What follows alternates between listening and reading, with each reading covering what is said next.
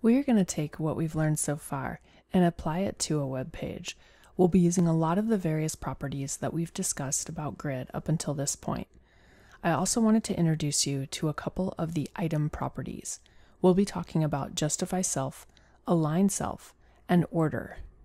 The Justify Self content aligns content for specific grid items along the row axes, while the Align Self aligns content for a specific grid item along the column axes. We'll look at what these can do in an actual page. Here's what we're going to start with, and here is what we're going to transform this page into. This is the HTML that I'm using. I have a section with a class of container. It contains the header, a main element that wraps around two figure elements, and an article, and then a footer exists inside of the section. I already have some starting CSS, but nothing that is formatting the page in any specific way. These are things that are just adding colors, padding, text alignment, and it is worth noting that I did apply a max width on the paragraphs that are located inside the figure. Let's go ahead and transform the page. What I want to do is I want the main section to actually contain multiple columns and multiple rows. So let's start off by making a rule for main. We're going to tell main to display as a grid element. The main item wraps around both of the figures and an article which has a little summary of text right here. What we'll do is we'll go ahead and format our grid using the grid template columns. I'm going to use my repeat function and create two columns that are 1FR. Next, I'll create rows by using grid template rows. And once again, I'm going to use the repeat function, but this time I'm going to create 3 rows, and in regards to a size, they will be auto-sized. That means the size is going to be based on the content. If we save our page and we refresh, you can see how everything has been reconfigured in some way. Now currently I've specified a grid that has 2 columns and 3 rows. So because I have 3 items, the first item goes into the first column, the second item goes into the second column, and then in regards to the rows, it only needs 2 rows right now, so it's created 2 rows. Now even though I specified 3 rows, you can see I only really need 2 rows because of the amount of content that is currently inside of my grid. Until we add more content, it will just ignore that other row. I just wanted to show you what would happen if we put code that doesn't always work out with the content that you have. Grid will try to help you however it can. Now what I want to do is I want this article item to actually span across 2 columns. So let's go ahead and do that next. I already have a selector for main article. I'm going to go in here and we're going to add a grid column property, which is actually one of our item properties. We already discussed these. These are ways that we can tell items to take up more space or less space. So I'm going to tell it to span 2 columns.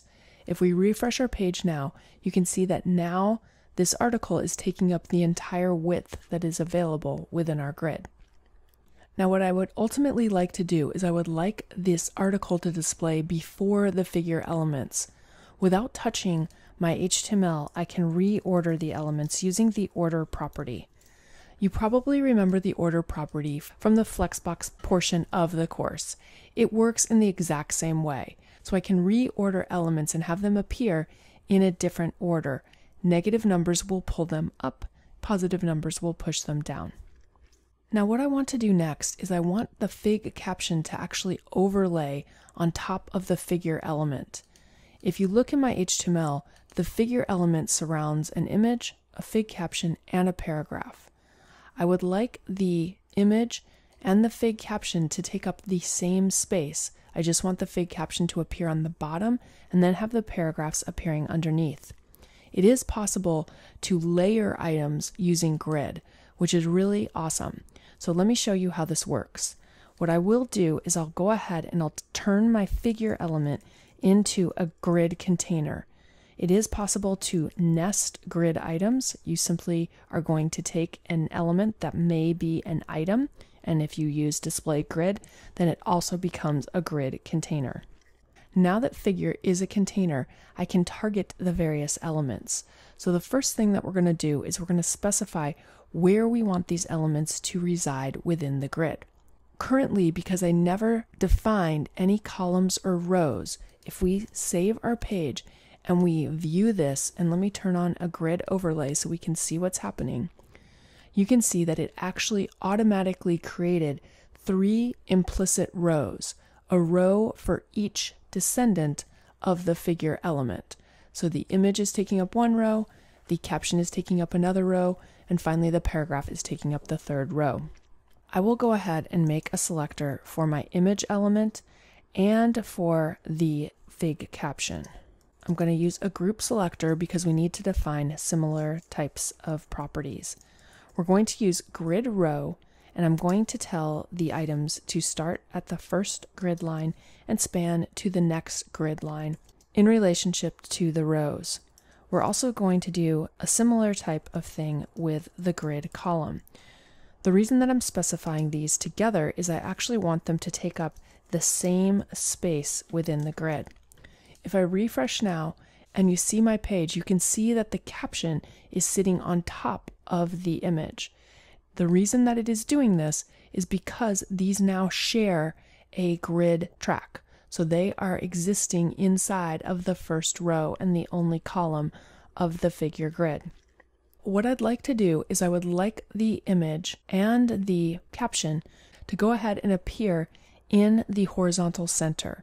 In order to do that, I'm going to go back to my figure element and I'm going to use our justify content. I'll set this to center, and now if we save and refresh, you can see how these items are going to center align. It also solved the problem of the fig caption being too large. If we look at our figure grid, you can see that now the grid fits nicely around the elements. In essence, it is restricting the fig caption. The next thing that I'd like to do is I want to move the fig caption so it appears at the bottom portion of the picture. We can do that by using the align self property. Now remember, the align self property allows you to align content for a specific grid item along the column axes, which is exactly what we want to do in this case. So I will simply add an align self to my fig caption, and we will tell this to align to the end. When I refresh my page, you can see how the captions now appear at the bottom portion of the image. The final thing that I'd like to do is just add a gap along my elements, and I'm going to apply the gap to the main element. That is the first item that we applied grid to. So we will go ahead and we'll add a grid gap, and I'll set this to 1 rem. If I save now and refresh, you can see that I have grid gap appearing around the elements that are children of main. So this just creates some separation. My page is responsive, and as I resize my page, the elements will stay within the structure of the grid as we defined it. Using grid gives you tons of flexibility in building pages to appear exactly how you want. The more you use grid, the easier it will be for you to understand how it works, and soon you'll be incorporating it into your projects.